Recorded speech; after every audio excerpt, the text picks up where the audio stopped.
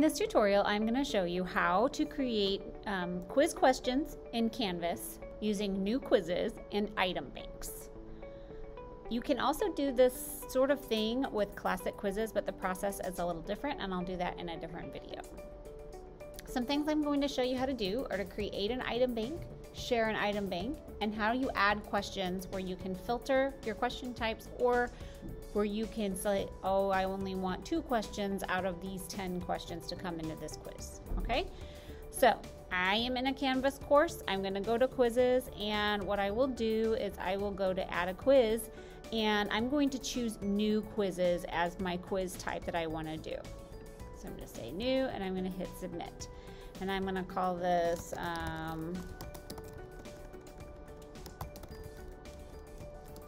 linear equation quiz. I'm going to give it some points, put it in a group, and put all of my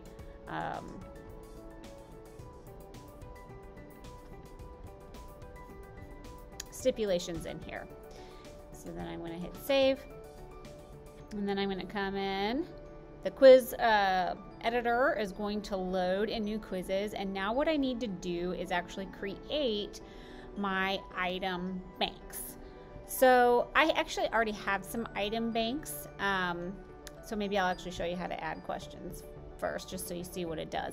If I hit the plus button right now, it's going to let me add 1 question. Okay, I can also hit that plus button and click on the little piggy bank, and that will go to my item banks. So that's one way to do it. The other way to do it is just to click item banks right from the go. So I can have a couple of item banks in here. So I've got my Y-intercept item bank. So if I open that one up, it's going to show me all the questions that I have in that particular bank. So all of these questions have to do with finding the Y-intercept of a linear equation. If I want to select certain questions, I can add just this item to the test if I want.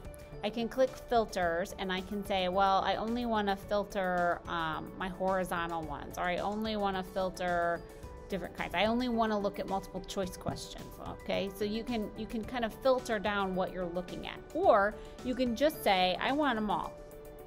And by clicking all, it takes all the questions from the bank and it puts it in your quiz. Now, maybe you don't want all. So I've got 5 questions in that bank. Maybe I only want to pull 2 or 3. So if that's the case, then you're just going to click right here where it says all questions, and then you're going to say I want to use randomly select questions, and I want 2 of them. And then you can say how many points per question you want that to be, and you just say done. So now it's only going to pull 2 questions from the bank Y-intercepts.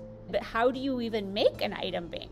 So I'm going to click on the 3 dots next to the return button in this quiz, and I'm going to click on manage item banks. And once I get here, you can see that I can add another bank, or I can open a bank that I already have existing.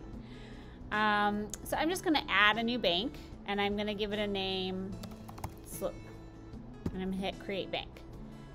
And then I go to slope and open it up, and there's no questions, and I just click add a new question, and I can pick whatever kind of question I want. So I can do another multiple choice question, and I just basically add my question stem.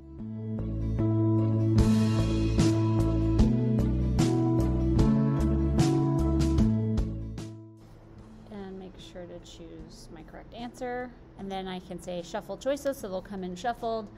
And if you did want to vary points by answer, you click that little box, and next to each answer choice, you have the ability to give each answer basically a weight or add a certain amount of points. You can also click on this little comment button here.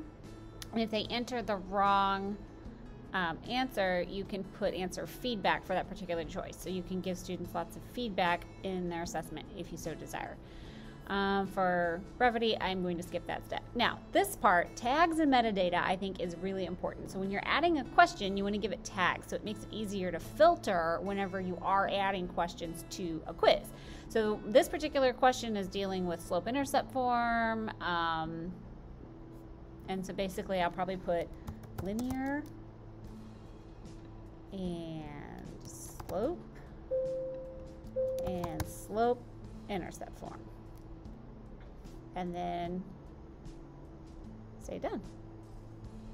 Now that I've added this question, I can click duplicate to duplicate it and just change what question types I've got. I can add a new question.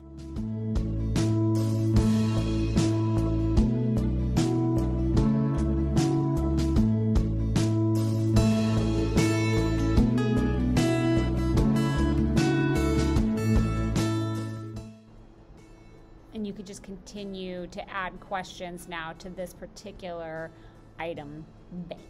Okay, so you can return back to your quiz, and then this is where now you could create a question, or you can click your banks and go to your item banks and choose something from here. If you want to manage your item banks, you can come in here and you'll notice next to each one of these there's a little share icon, so you can create a bank and you can share that bank with other people. You can just type their email in and it is going to send that teacher that item bank as well, and they can put it in there. And item banks are associated with you, the user, not necessarily with a particular course or assessment. So I would definitely be very intentional on how you name these banks, just to save your sanity later. I've been kind of stingy with these names, but you might want to connect it to a unit or connect it to a course even, or just have some kind of key that you use so you know what's what. It might not even be a terrible idea if you teach an EOC tested content area to actually use your standards in there. I don't know how you want to do that, but basically that's how the banks work.